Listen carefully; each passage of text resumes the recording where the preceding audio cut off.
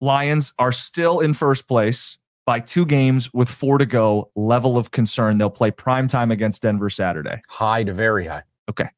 I mean, we talked about this headed into this game.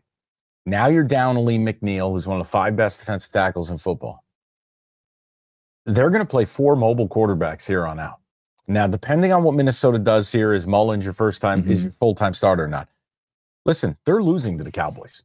Sure. Okay, so your magic number is, well, you have 4 games left. You need to win 2 of them? Yeah. Yeah, well, you're losing to the Cowboys. So you should split 1 with Minnesota minimum. Yeah, should. Here's the other problem. Jim, I think they're losing to the Broncos. That's what makes this week. This is the whole kit and caboodle for me. You lose this, now you've backed yourself into a corner. Because now let's look at the Lions overall. Forget about preseason, early. This is where we are. What do they do well right now? As of today, not a whole hell of a lot. Penalties? Bad. Turnovers? Bad. Quarterback throwing like a child? Bad. Offensive line and pass protection? Bad. Defense in sum total? Bad. 4th and 13. Need I say more? No. Here's the other problem. I'm going to go on the air today, and the first caller who brings up that should have been intentional. Here's an idea. Aiden Hutchinson, wake the fuck up. It's 4th and 13, and they don't plan on running a play. So don't jump. You jumped off sides. They snapped the ball. And, Mike, then he dropped into coverage. If you were dropping into coverage to begin with, what the hell are you doing? Here's the other problem. How do you have Jerry Jacobs on DJ Moore with no safety help? Solo. Cover 1, your safety's not helping him. It's the worst corner against their best receiver. Deep on 4th and long. If I bracket DJ Moore, who's beating me? Seriously. It's from a coaching standpoint. Why is that the play call? From a personnel standpoint, the players, what are you doing? Can I bring something up? And I don't want you to yell at me. I'll try my best. Okay. I am fine with Dan Campbell's aggression. I have come to grips with it. However, first of all, if it's 4th and inches with 12:30 to go and I'm down 12, you tush push, we get the first one. This was 4th and 1.5 yards. I'm inside my own 25. It's not the Niners. It's not the Ravens. It is the Chicago Bears. If you're desperate enough to go for that, and by the way, big personnel, and you run a toss play. It wasn't a toss. It was a handoff. But it was a slow development. That's the issue. It was almost like an outside zone. It kind of was. There's a little little misdirection. All right, how about this? Let's just settle it as we're not doing anything off tackle. I don't have Trent Williams. Well, you run it Brock Wright. I don't get it. Mike, it's better than a fake punt. It is a yard. You allegedly have a great O-line. I didn't have an issue with the decision to go for it. I just wish the play call was better. Can we meet in the middle there? I'll meet you in the middle, and all I will say to you is, if that is your best play call, then the decision to go for it's null and void. Right. I'm with you. They pulled Jonah Jackson. They did run to Penei Sewell, but the play was not a good decision with the slow developing, and you got your backup tight end setting the edge. Where's David Montgomery? Yeah. So it just, Jim, for me, this Dan Campbell thing, okay. Did you see the line, by the way, for this week? 4. Lions favored by 4. Yeah. I'm sorry, I didn't mean to interrupt. You have a Dan Campbell thing you were going to say. You're fine. I think meeting in the middle on this is multiple facets. So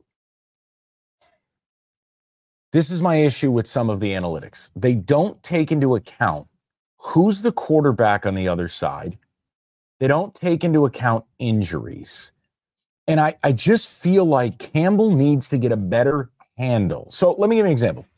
The game where this Dan Campbell analytics guru was born was 2 years ago against a Super Bowl caliber team on the road, YOLO, at the Rams. Yeah, onside kick. I think fake punt too. You were playing the Rams. You're a touchdown underdog. Or like the Chiefs week 1. Right. Fake punt on the road. But when you're in the game and you got to be able as a coach to step back in the moment and go, all right. These are the Bears, punt the ball?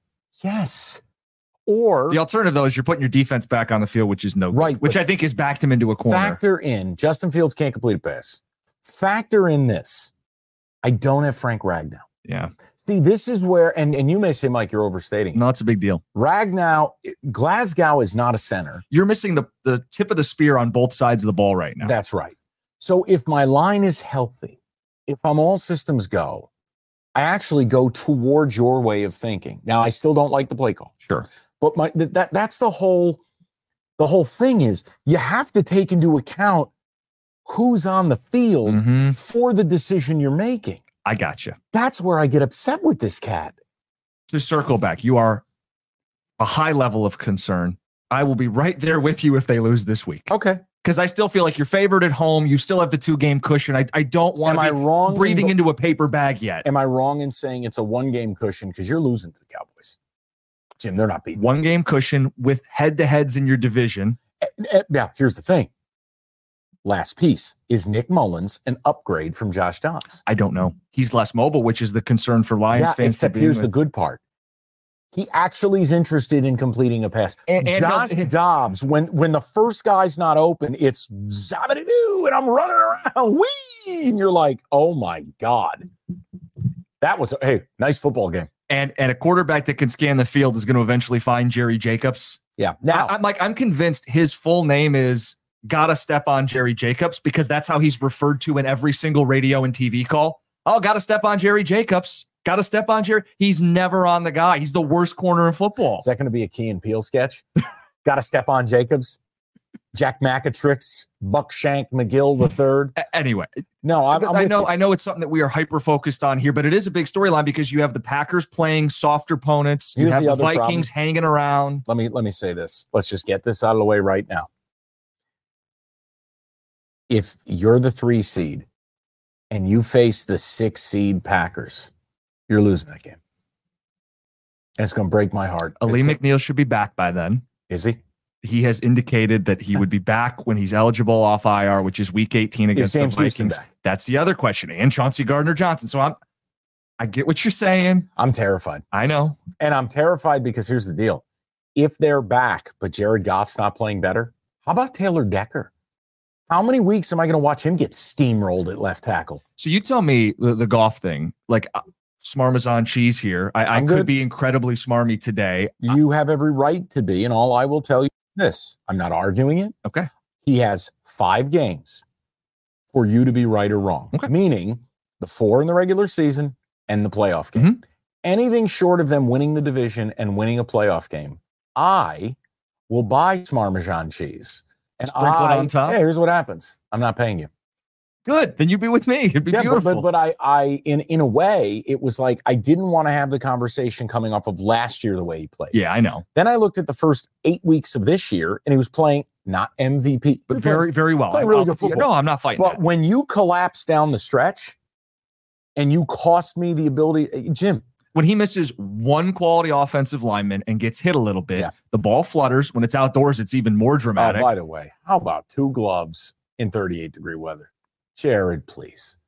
Him outside. He's got the hamburger helper mitts out there. Yeah. The white mitts make him look even bigger. Dude, him outside is a thing. But they don't play another outdoor game in the stretch we're discussing. No. Minnesota's indoors, Dallas is indoors, Denver's indoors. A playoff game at home would be indoors. We can expedite this conversation. If he goes out and looks like that at home against the Broncos, they lose that game. Jim. I'll send it Hooker doing. Oh, see, I don't want any part of that. I know. Because if you That's play the next year thing, you play a young QB with no experience. No, you can't do it. You can't do it. But it would be an open competition next year if he falters.